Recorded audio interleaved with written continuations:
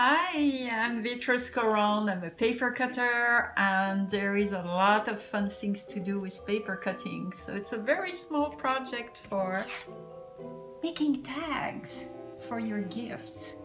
So the idea is to have an X-Acto knife and a cutting mat. But if you don't have a cutting mat, you just can take some magazine, and I took some travel magazine, as it permits to be anywhere you want in 1 second, and paper's falling out.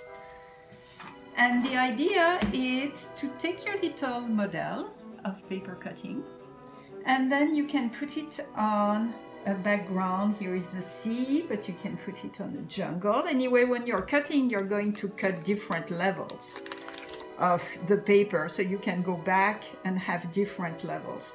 So the basic idea is just to hold it with your hand, have a little tape so it's safe, and then to take the cutting near you. So you can turn your magazine to always have the cutting near you.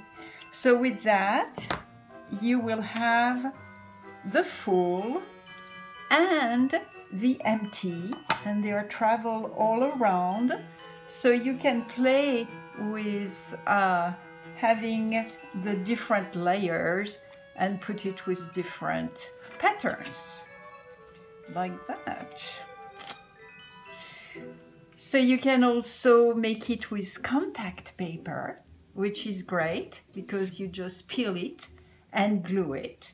And of course, it's never finish until you make some stencil of them, and then you can do with what's left from the contact paper, and you use it to make your stencils, so you can make many.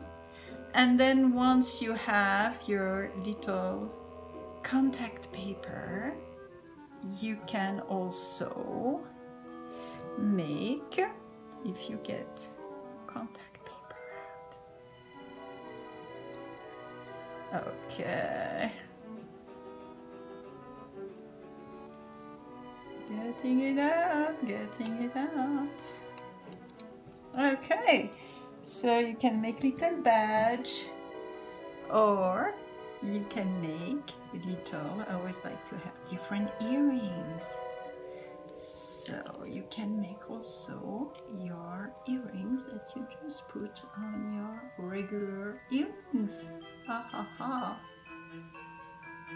It's on my hand now.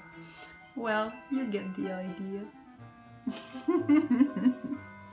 So happy holidays!